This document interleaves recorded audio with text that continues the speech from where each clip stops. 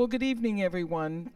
Thank you all for coming. I'm Arlene Dunn. I'm curating the Kendal at Oberlin Racial Equity Forum series. And tonight it's my great pleasure to introduce my friend Jeff Scott. Jeff, a native of Queens, New York, started the French Horn at age 14, receiving an anonymous gift scholarship to begin his private study and formal introduction to music theory at the Brooklyn College Preparatory. An even greater gift came from his first private teacher, Carolyn Clark, who taught the young Mr. Scott for free during his high school years, giving him the opportunity to study music when resources were not available. Since receiving degrees from Manhattan School of Music in 1990 and State University of New York at Stony Brook in 1992, Jeff has enjoyed a career as a studio, chamber, and orchestral musician, performing in Broadway shows, ballet companies, touring with various commercial artists, as well as recording for film, classical music, pop music, and jazz music. Mr. Scott's composing credits include original works for symphonic and chamber orchestra, chorus, chamber ensembles, and solo works for winds, brass, strings, and voice. In 2021, Mr. Scott, a founding member of the acclaimed quintet Imani Winds, retired after 24 groundbreaking years of touring, recording, and pedagogy.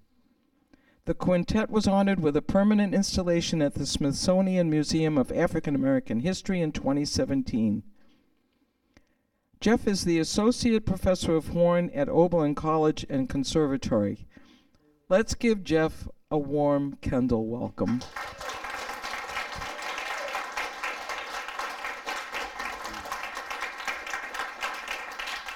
Well, thank you, Arlene. And thank you, Larry. I know you're out there somewhere.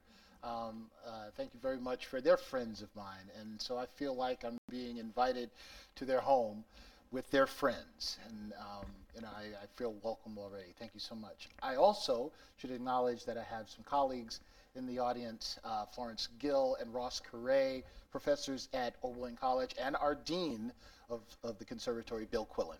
So. What I'd love to do today is share with you some thoughts that I have about music theory, and race relations as it pertains to music.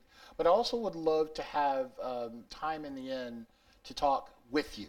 And so I'm going to do everything in my power, and Arlene is going to help me in this regard to not talk too much so that we can interact, because I think that what I'm offering is less a lecture and more just sort of sharing ideas and thoughts, and I feel like I could probably learn from you as well.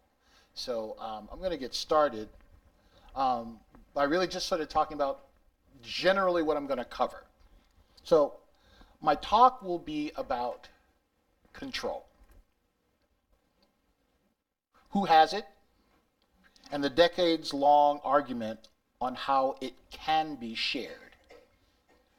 More intimately, my talk is about the established American social construct and what happens when it's threatened. It's about higher education, music institutions, and what they consider classical music study.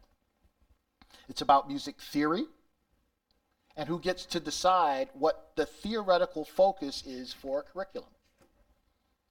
And finally, it's about autonomy, not only for people of other races and cultures, but for students of music. Before I get into all of that, I want to talk about baseball. I know that was really heavy stuff.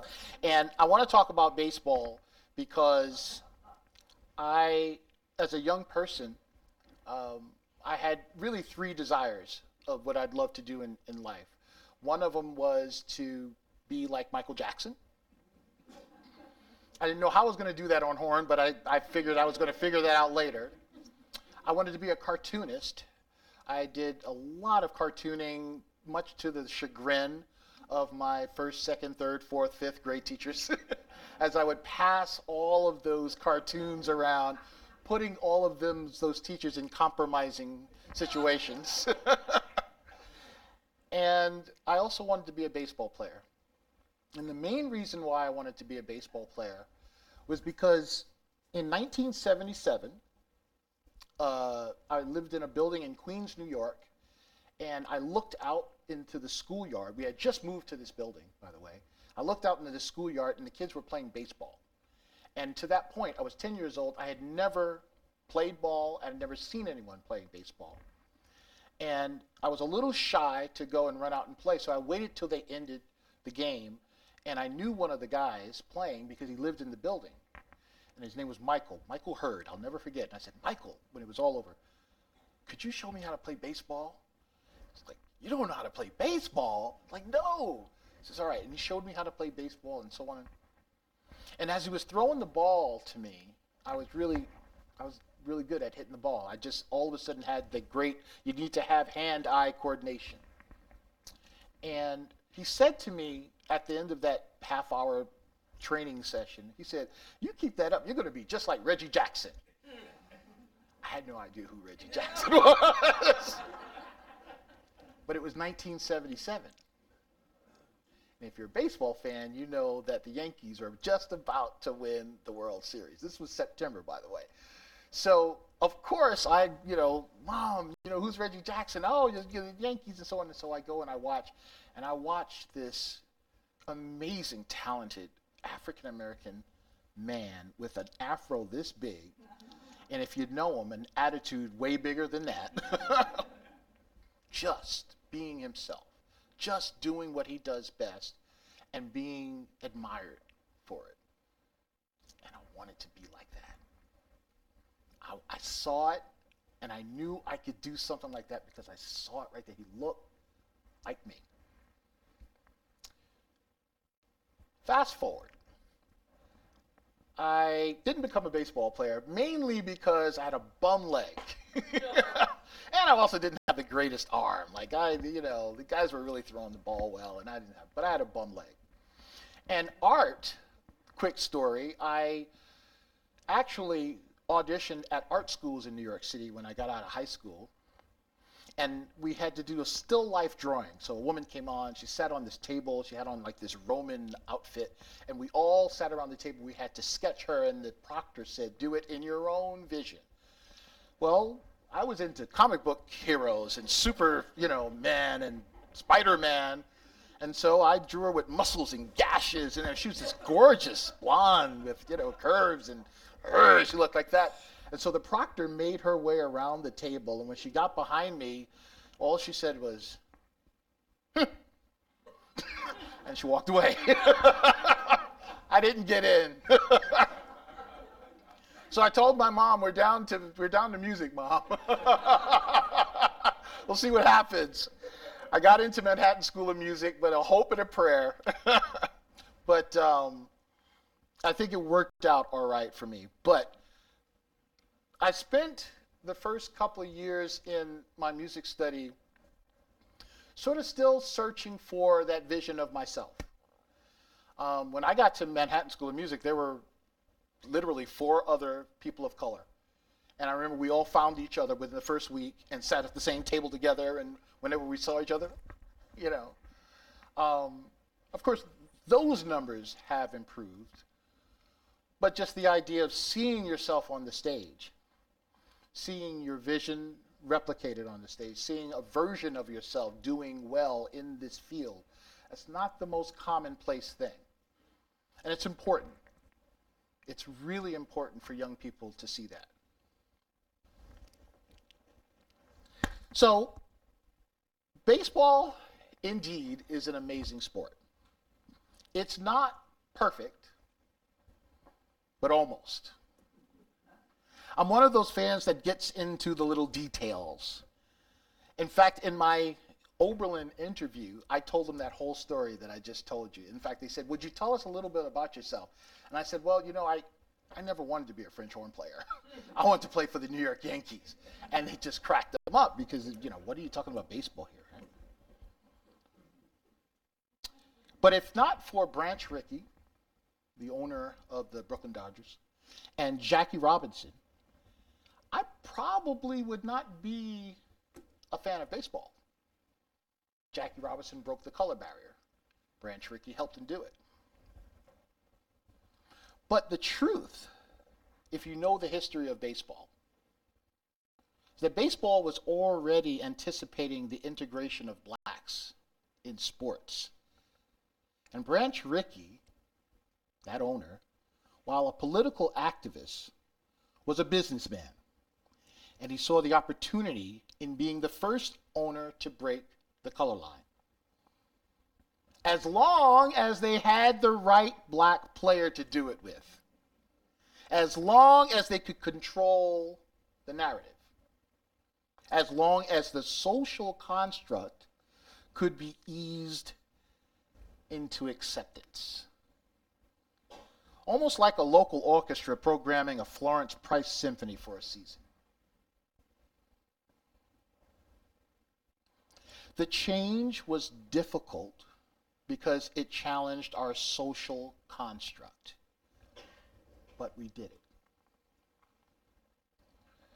Now, I say all these praises about baseball, and I talk about all of the advances, but I say that recognizing one thing. There are no women in baseball. We got a ways to go, would you say? The American social construct was never meant to include people of color. Neither the people nor their opinions. Not socially, not politically, and definitely not culturally. And if we are to be completely honest, when it comes to opinions, white women were not meant to have equal voice or a seat at the table. And throughout history, whenever the control of the construct was threatened, it was met with huge resistance. The entities themselves were systematically dismantled, usually done politically, but often by brute force. Things could have been different.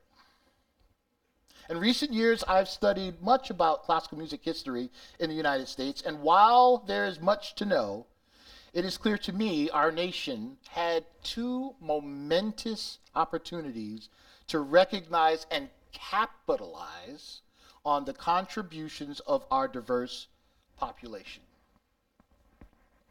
In the early 18th century, while the Moravians were busy doing missionary work, teaching the indigenous people of the Carolinas and Virginias how to play amateur violin, how to play church hymns on piano, and creating small amateur music societies, in New Orleans, there was a thriving and diverse arts culture. One with orchestras, composers, opera houses, all with people of color. I'll say that again. In New Orleans, in the early 18th century, there was a thriving and diverse arts culture with orchestras, composers, opera houses, all with people of color. Trained and learned musicians, artists, craftsmen, all of African descent. These Africans came to the Americas in the service of European aristocrats and had the status of freedmen of color. This status remained for many years up until the Civil War.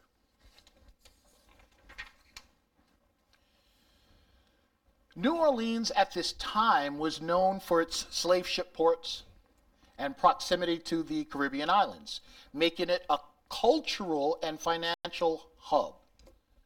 New Orleans was colonized by Spain and France, and in all actuality had more in common with the Caribbean than it had with any of the interior states of this newly forming nation.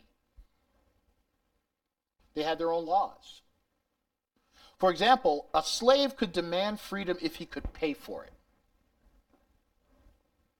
If a slave was in service of a European aristocrat and the aristocrat died, he or she was automatically granted freedman status. Also, their influence on music, especially classical music, was substantial.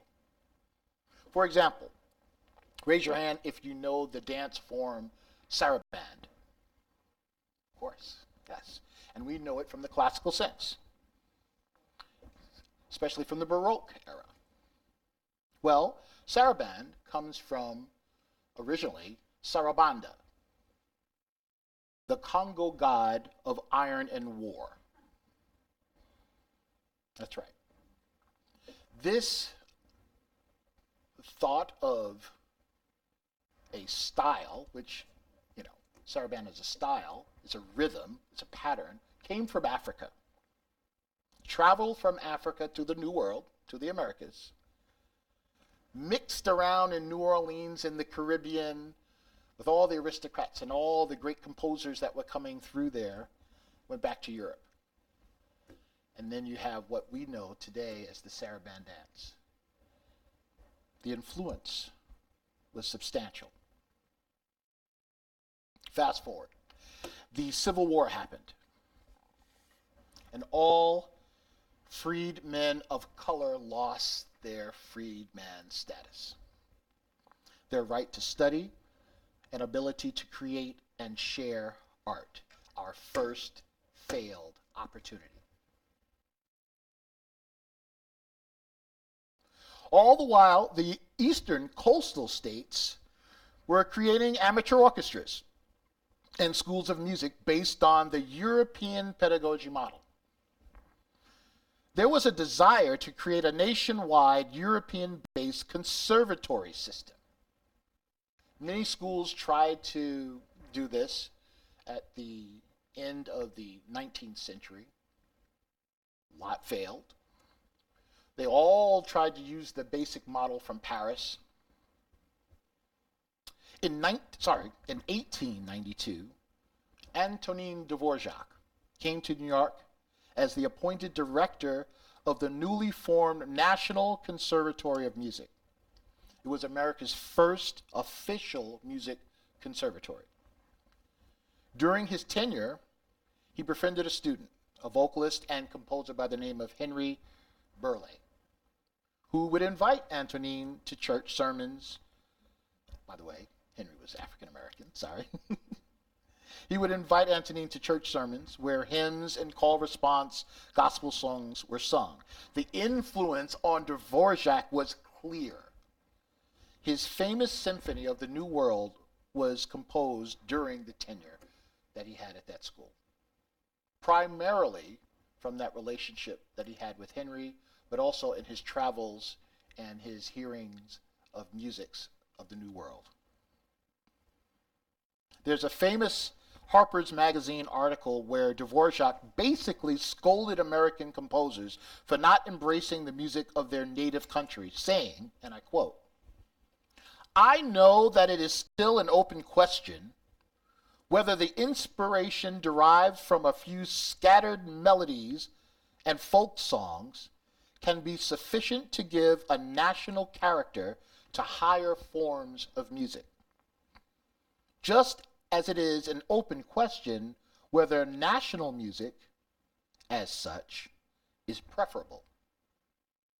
I myself, as I have always declared, believe firmly that the music that is most characteristic of the nation, whence it springs, is entitled to the highest consideration."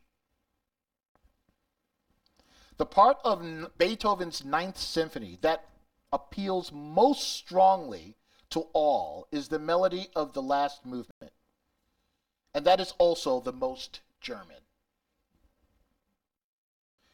Weber's best opera, according to the popular estimate, is Der Freischütz. Why? because it is the most German. His inspiration there clearly came from the thoroughly German sounds and situations of the story, and hence his music assumed that distinctly national character which has endeared it to the German nation as a whole. Yet he himself spent far more pains on his opera, Euryanthe, and persisted to the end in regarding it as his best work. But the people, we see, claim their own. And after all, it is for the people that we strive. Unquote.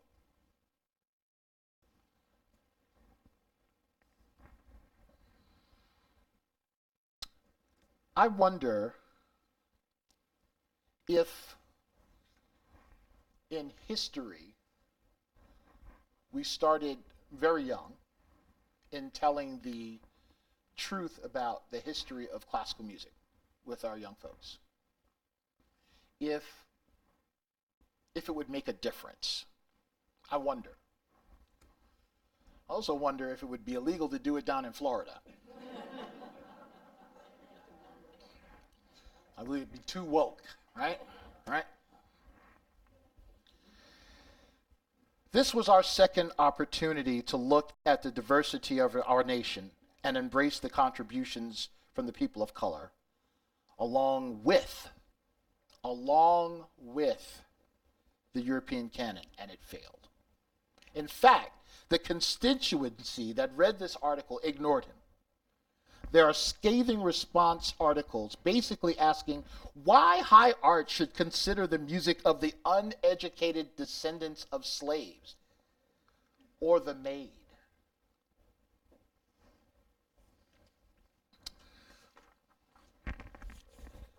I had a recent debate with a colleague, just about a week ago, in fact, about what we as professors of classical music are actually doing. He said something really interesting to me. He said, we don't have schools of music. We have schools of Western or European music. Otherwise, we would study music from all nations, or at least offer the courses of study. The construct is designed to build a curriculum around basically 12 European composers and the theory and analysis of their compositions. Now, I've gotten into a lot of trouble with what I'm about to say, and my dean's here, and I'm not tenured yet.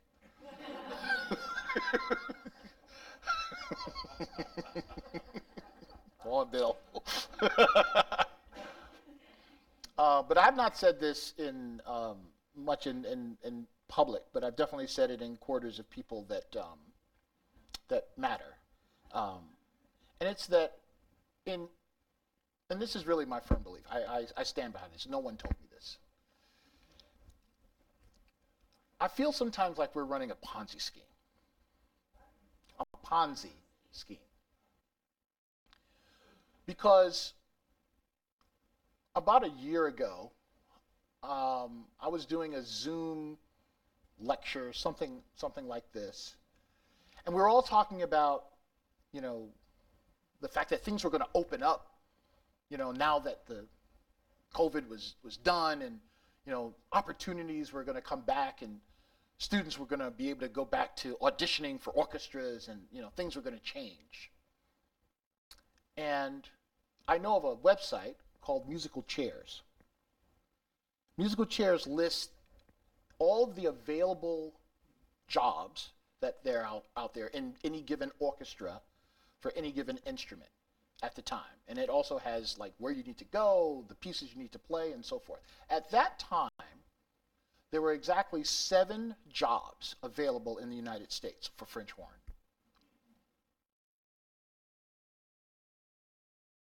I have 18 students in my studio right now.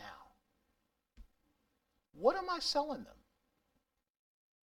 If I tell my students, if they learn how to play Beethoven 7, how to play Brahms 1, and the exposition of some Mozart concerto that in 4 years you'll be just fine, you'll get a job. What am I really telling them? I'm not telling the truth.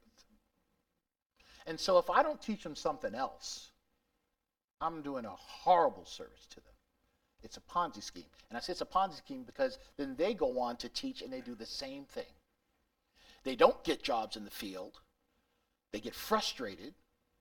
They work in different lines of work and they say, maybe I'll go back and I'll teach. And then they do the same thing for their students. And sometimes it's worse because they don't get college jobs. They do it to the younger kids. And they tell them, oh, you'll be just fine. You'll get a job in an orchestra. Don't worry. It's not true. It's not true. We have to prepare our students for more. But the thing is this. Are our institutions preparing our students for more? Are our institutions that feed the other, the musical institutions, are they prepared for more? Those are the questions. Now, I don't have the answers. I know the answer, but I don't know how to fix it exactly. I have ideas. In a recent study, and this is one of the ideas, by the way, in a recent study, it was found that 94% of all tenured music faculty in the United States are Caucasian. 94% of all tenured music faculty are Caucasian. The people who make the decisions on what curriculum should be, what theory should be, who should attend, it's not diverse enough. And so if we're ever going to broaden the lens of what we're teaching, you have to have more ideas at the table. People with diverse ideas, contrary ideas, ideas that make you upset. It has to be that way. There are too many lives at stake. And every year they pass through and we give them a certificate and we say, go with God. Get that job.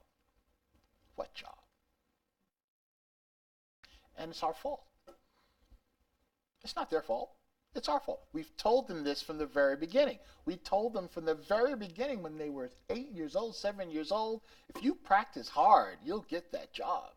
And then we teach them Mozart and Beethoven. We tell them that's all there is for music.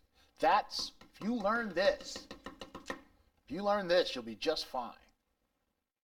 And it neglects everything that this soil is about.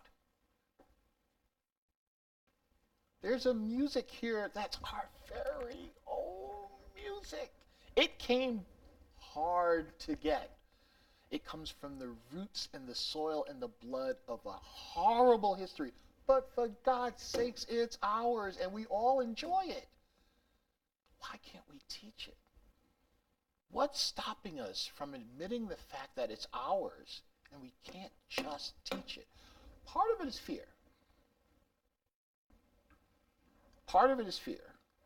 And it's because there are people who have spent their lives studying how to teach in a European pedagogical form.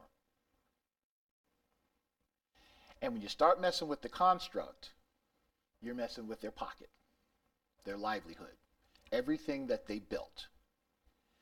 And they become irrelevant, partly. So to make the change, people are going to get hurt.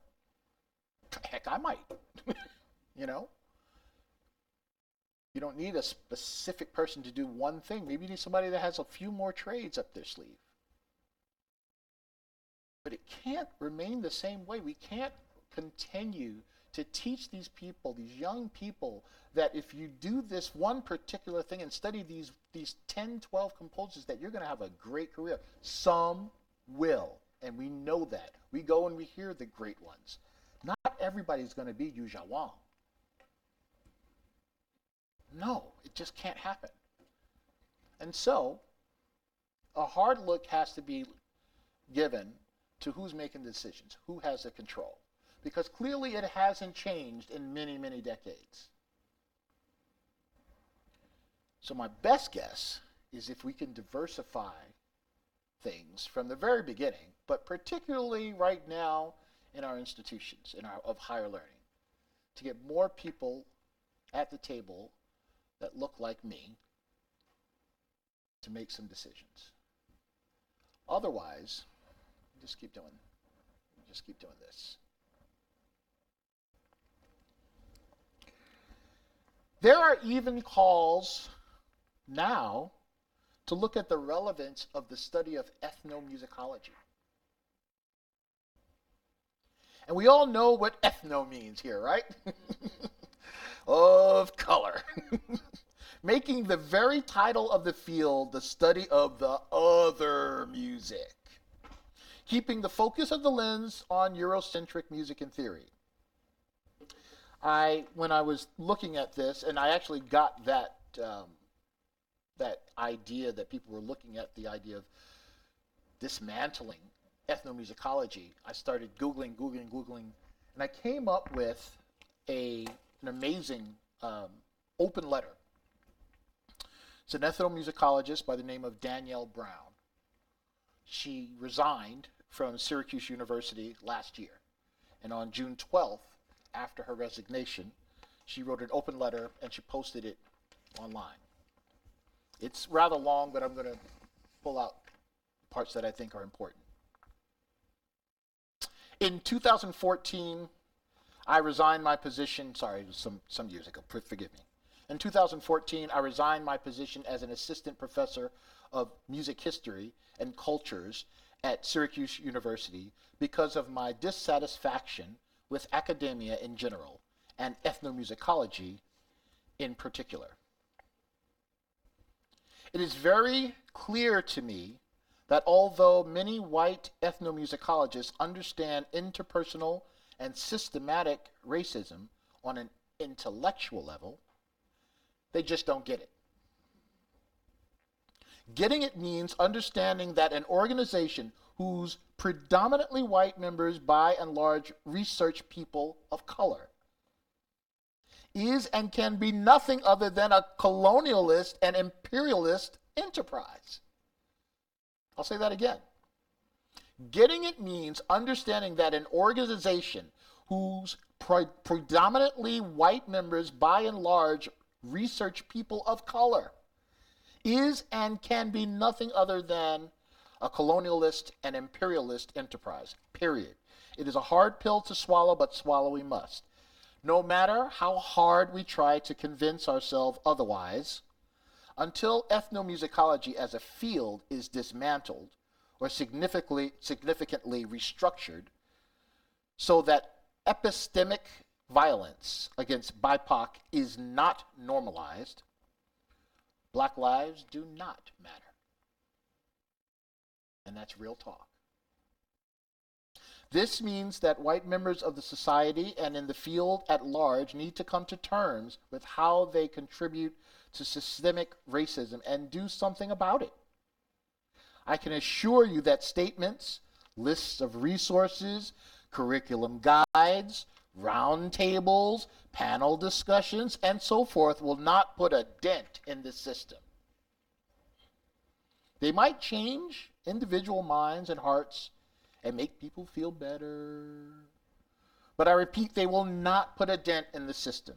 All they will do is redesign the system and create another economy within the system that benefits white people. Does this mean that those who spent decades studying a culture have no right to teach or write in it? Not necessarily.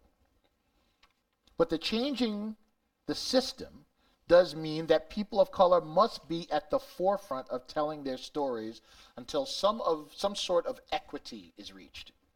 Remember, for years, it was fashionable to suggest that BIPOC could not be objective when studying their own cultures.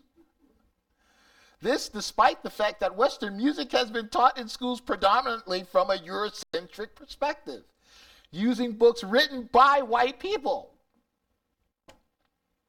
Changing the system also means that when large numbers of BIPOC are finally put into certain leadership positions, that white people show up. Show up listen, learn, without making claims that the organization is deteriorating because you refuse to adjust to something different, or leave in the academic equivalent of white flight.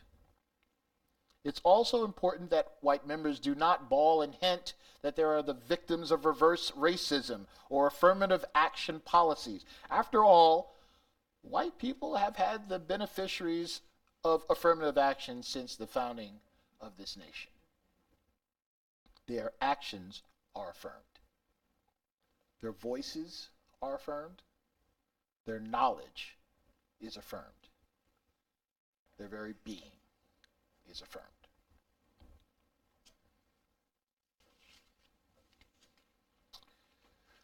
Finally, autonomy. If given the opportunity, what would students opt for?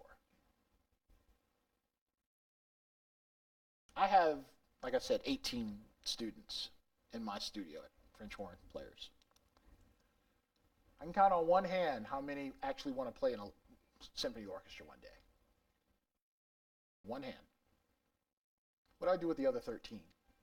What can I offer them? The setup, we're not set up for something else. We can create something else. Patchwork here, maybe call that professor and ask for a lesson there. You know, you can do all kinds of things, but we're not set up for something else. I think the powers that control the construct are more afraid of this idea of autonomy than anything. It messes with what really comes down to indoctrination. We started this Ponzi scheme when they were very young, and they have to buy into it. They've invested too much. Their parents have invested too much. By the time they're 17, 18 years old, if you tell them, oh, I'm sorry, it doesn't work out, you've destroyed them. So we have to give them autonomy, options from the very, very beginning.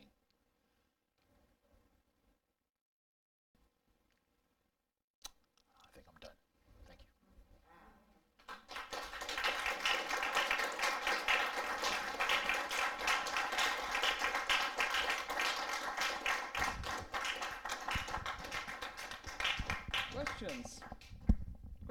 Questions?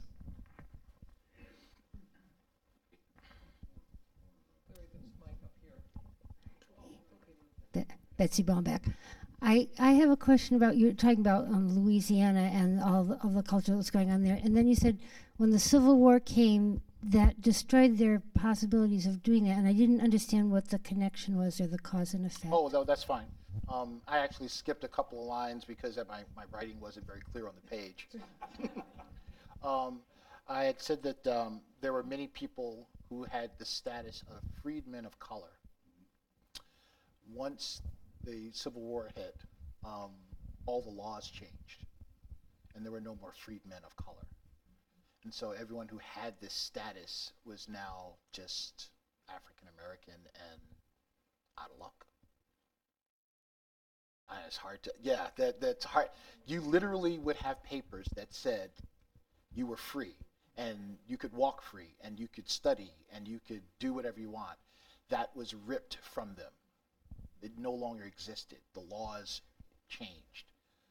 We took over. Yeah. So they didn't become slaves, but they had no rights, no special rights. And if you know anything about how the political system worked, even if you had free status, if you were not a slave, you still couldn't do it. You couldn't study. Black people couldn't study. You couldn't marry, you couldn't get a job, you couldn't, I mean, you couldn't own property, that's right. You were basically a slave. All of your rights were taken away. Post the Civil War and what we call the Reconstruction period, it was probably worse, to tell you the truth. Oh, I'm sorry, there, Mike's. Carol Conti-Enton. I was thinking of Willie Ruff, who, definitely had one foot in each realm.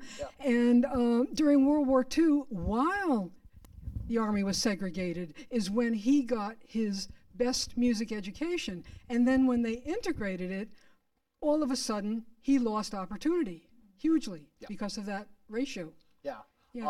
One of the interesting things about the school, the National Conservatory that Antonin Dvorak taught at, it was the first of its kind, but it opened fully accepting blacks and women, which was unheard of in the United States. And then you have Antonin Dvorak coming into the United States, waving his finger at everyone saying, this is what you should be doing. All of you should be doing that. And so the woman who started that school, I don't remember her first name, but her last name was Thurber. She was from Paris. She had invested all of her money into this because she really felt passionately about this. She petitioned to the government, to the president of the United States, to make this a national thing and give government funding. She couldn't get a dime. But Juilliard did, because Juilliard wasn't accepting anything but white folks. It's not written like as such, but it seems very apparent to me that school was doomed to fail because of the way it started as such a diverse and open, accepting institution. It's worth looking into. National Conservatory of America. It's started in New York City. Well, when you were talking about colonization and the way white people, the way we look at things in a certain way, I thought about an article I saw recently about a man from Ghana. I don't know who he is. I think he was a writer. Anyway, he's going around England discovering rivers and stuff like that. The same way people go around Africa discovering things that the Africans have always known were there, but now suddenly they've discovered this river, they've discovered this chasm, they've discovered, I thought his point was just brilliant. And people are just like, what do you mean? What do you mean? That river's always been there. Yes, we know. Well, much like, and I can't really get into a whole discussion about missionaries, but much like what the Moravians were doing when they came to the New World, and they were doing missionaries work with the Indians and helping them to convert to Christianity, teaching them how to play instruments and so forth. But that's where all the very beginning music societies started in the United States. We don't have the history for classical music. We don't have the Bachs and the Beethovens. And so it was brought over literally by the Moravians and then by the Africans, their style of music. But the Moravians were the ones that started all of these east coastal music societies with really bad composers and really amateur musicians, but then slowly things started to change. Professor Scott, you're talking mostly to a white audience here. Yes. And you're saying that the problem is that people of color are underrepresented in the institutions. But if we start to think among ourselves of what we can do about the situation, you're essentially telling us that everything we try to do about it is going to be wrong because we're the wrong color. Is that right? I mean, how would you have people of goodwill who are very interested in music and are very interested in what you have to say about how to restructure our system, but how do we as white people do that?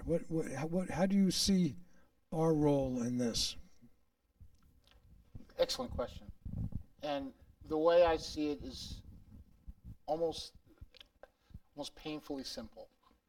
If you hear what I said as an attack, then perhaps you're not you, but one is perpetuating it. If you see it as an opportunity to have a conversation, then we can have a conversation.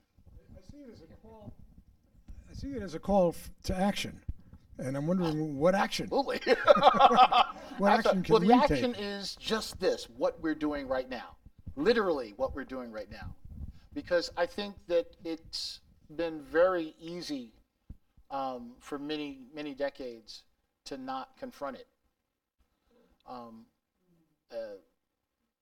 I wouldn't say easy, convenient. convenient. And it's not anymore. And we all know it. You can feel it bubbling. It's not just the music. We've got to confront this. If we're going to move past this, come on, folks. We got it, And people of goodwill want to. But we don't know how to, but you got to start with a conversation, When it pertains to music, it is so blatant. When 94% of the tenured faculty are Caucasian, that's not a conversation to be had. That's action, Sorry, I don't know who's next. Yeah, Moravian. Where was Moravia? I honestly don't know. No. Moravians Yeah. came to, they were from Europe. But they came. Oh. They came from Europe to escape political persecution. They came as missionaries, and they came with Christianity and tried to help the indigenous folks, particularly in the Carolinas and the Virginias, the Indians, to convert. The Americans were there, and it was a tough battle between the native folks and the Americans. And they were kind of trying to do a soft blow. They were trying to help them convert because they saw the initial bloodshed that was going to happen. And so they saw it as an opportunity to use Christianity, music, craftsmanship to find peace. It wasn't all that many decades ago that the Oberlin Conservatory, any professor who wanted to play jazz, went out under cover of darkness to meet other such players and do it. And now we have a jazz building. Can you comment at all about what progress has been made? Oh, that's progress, man. Well, I'll tell you, raise your hand if you know the name William Grant Still. Fantastic. Considered to be the dean of African American composition. He's an African American composer in the early 20th century. Lived to around 1978 or so, I want to say. Wrote what's considered to be one of the greatest American symphonies, the Afro-American Symphony, by an American composer. Had to write arrangements and original compositions in other styles of music, particularly blues and jazz, because he couldn't make money as a classical composer. When he did it under a pseudonym. His name was Willie M. Grant when he did all the Paul Whiteman arrangements. And he did a ton of them. Because he wanted to be considered professional composer, the highest art. Jazz is low art, isn't it? Yeah.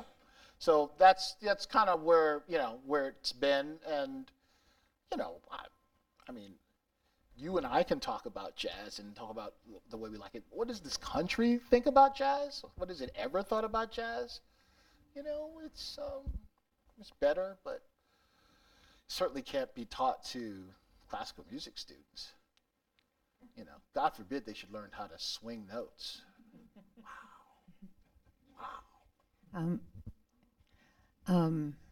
Thank you for your talk, and I would love to hear more non-classical music in Oberlin. So I hope that'll happen. But what you said you had ideas. You kind of whetted my appetite for what those ideas might be. I can see changes in curriculum. I could see changes in faculty diversity. You also talked about there not being positions for students graduating in symphony orchestras and so on. I don't know what could be done about that relates to more diversity or some of the control, and there's a problem out there for all kinds of majors graduating and not finding jobs in their field. So can you elaborate on what you'd like to see in that area, or either curriculum or faculty? Well, it's kind of twofold.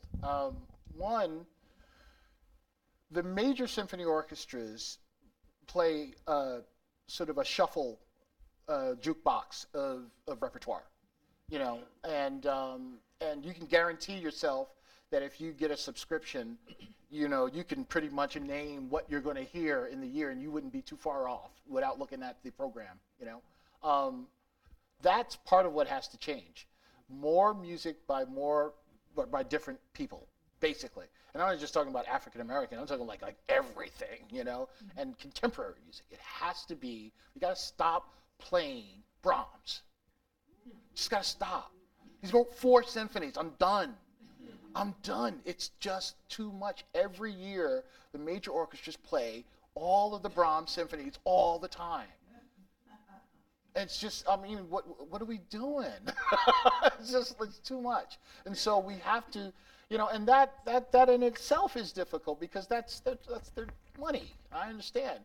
But if you change it, you get a different constituency in the audience. And that's what's tough to fight, to do, because they're worried at the risk of losing that audience, but for an audience that they might get or might not get. That's the tough part. I can't tell them what to do, but I know that's the answer. I know the answer is broadening the lens, broadening the scope of what they offer to have more people interested in what you have to offer. That, to me, sounds like a good business model. The bad business model, play the same doggone thing that is keeping 2/3 of the population, even more probably, from even considering coming to hear it. Also, we have to go to these things. Yes. You know, Yes. here, I know when the contemporary plus thing is there, there's hardly anybody sign up. Well, and you know what? And to me, and I hear that, but to me, that's okay. Because it should be a breadth of possibilities. You should be able to look at a season. Well, yes and no. I can't make my mother support Brahms symphonies. She hates it, you know? But if her son's music is playing, she's there. But that's all right. Enough for everyone to consider. That's what we're talking really about, is not getting rid of Brahms, but just, it doesn't have to be all the time. Broaden the lens, broaden it. Accept more things in, and you will see a change in the constituent. You'll see a change. Yes, please. 3 things. Oh, sit down. First, I hope you will teach your students by example that it is possible to communicate without a microphone if you know how to project your voice. I appreciate the fact that I have heard every word you spoke. Oh, come on. Oh, for heaven's sake. Oh, but you could have done it without it. I had to be honest. You could have done it without it, right? The gentleman there, he mic'd me up. I thought you were... I would have screamed if I had to, though. Okay, So, well, anyhow, I could hear. The second thing, there will have to be more tenured faculty, and that's expensive. We have over 300 residents at Kendal, and some of them have quite a bit of money. And why doesn't Kendal endow a professorship at the Conservatory of Music to add to the diversity that you were calling for? You're asking me? I'm sure there's somebody in this room that can deal with that. I don't know. Yeah. The dean is here. He'll collect money at the door. If you just turn a little bit to your right, I'm sure you can have a great conversation. The third thing, which is a concern not only in terms of music, but religion or almost any other field that you name. Given the global concern that we need to respond to in order to be truly educated in the 21st century, trying to fit into a 4-year curriculum all of those different elements, in addition to the elements that we know need to be there, maybe not as highly emphasized as traditionally. How do you do that? Or do we need to extend our college and conservatory education by another year and all the expense involved in order to truly educate our students? Well, it's a great question, and I don't know if my answer is popular or not, but it goes back to autonomy. I can already tell you right now, 2/3 of my students are not going to be professional horn players. And all they learned while they were here is how to play Mozart and Beethoven. All they learned while they've been here is how to play Mozart and Beethoven.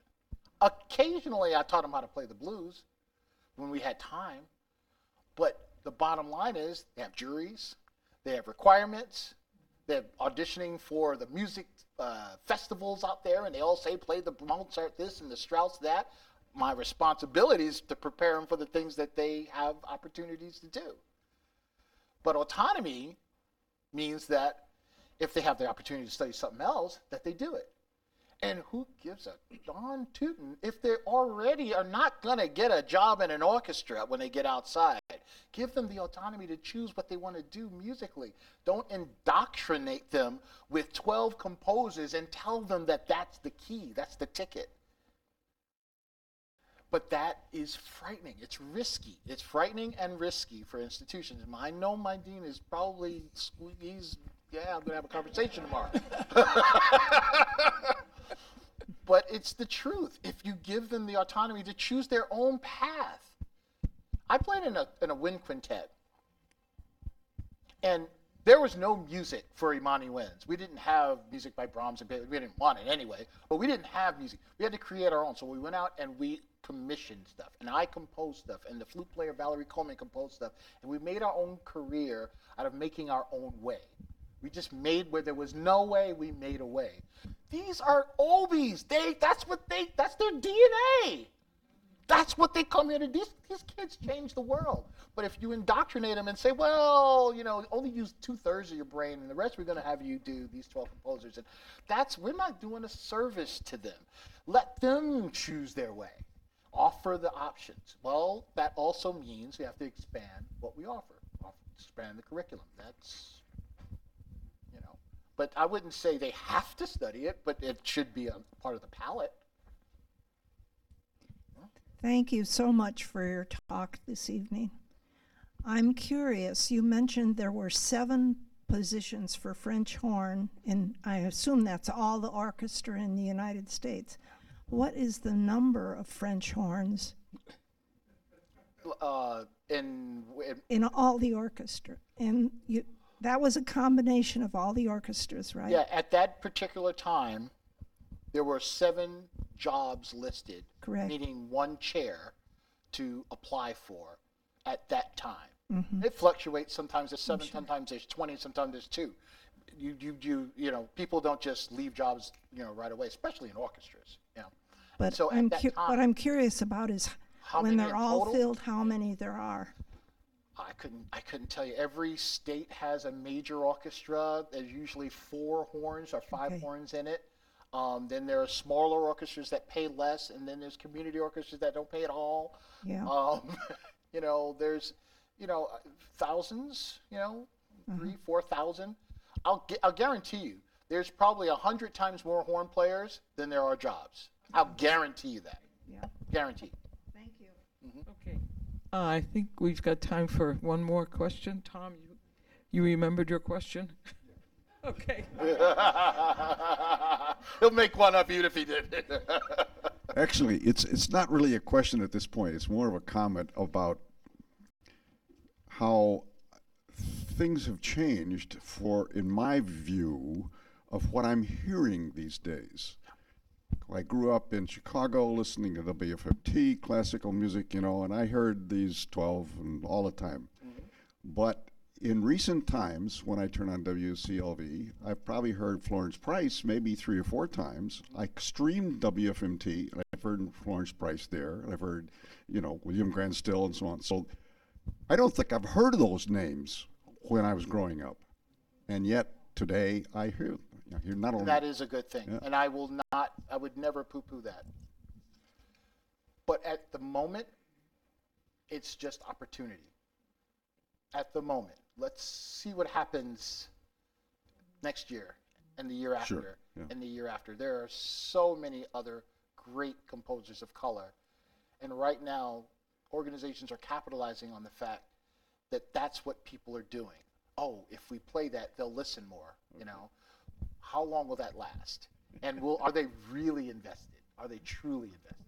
Well, for my part, I like to hear new things. Amen. No matter what it is. Yes, thank you. Okay, thanks so much, Jeff, for a stimulating conversation and a great Q&A. Thanks for coming. Thank you all very much. Thank you for allowing me in your space. Yep. So, just a quick reminder, on Saturday, as kind of part of this series, the Toni Morrison movie, Pieces of Me, is it? The Pieces I Am, I think is called. Anyway, that movie is Saturday night, and I'll be conducting a little discussion after that. And then on Monday, Renee Romano will be doing the talk that was originally scheduled for January, called Whistling Dixie and Erasing Blackface. I forget. What? Whitewashing Blackface. So this is a fascinating talk about her experience in Mount Vernon, Ohio, about a white minstrel player who played in blackface and claims to have written Dixie when in fact it was written by a black person in the same town. So fascinating story. Come out. Thanks for coming tonight.